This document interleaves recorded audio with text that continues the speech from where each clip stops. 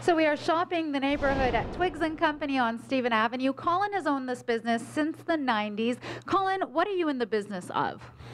We're actually in the business of entertainment, Shia, as a matter of fact, because you can come in here and just be fascinated with the wildly eclectic group of merchandise that we have.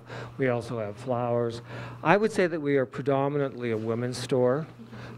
That's who we target, and we have apparel on the second floor as well. So, yeah, we're in the entertainment business.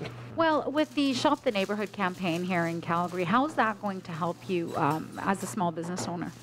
Well, I think that what it's going to do is bring awareness of Stephen Avenue to to the rest of the city. We know that one issue is parking downtown for people that don't work down here, but we've just launched through the Calgary Downtown Association a whole cheap parking for the evenings and weekends and so on and so forth to encourage people to come down here, because you're going to find stores downtown that don't exist anywhere else. It's very boutique. It's not a shopping center. It's not Chinook, and I'm not being negative, but it's different. So I think that that's what's really important. Okay, well, thanks for having us in your store, Colin, and thanks for this interview. Stay with us. Go Calgary returns after this.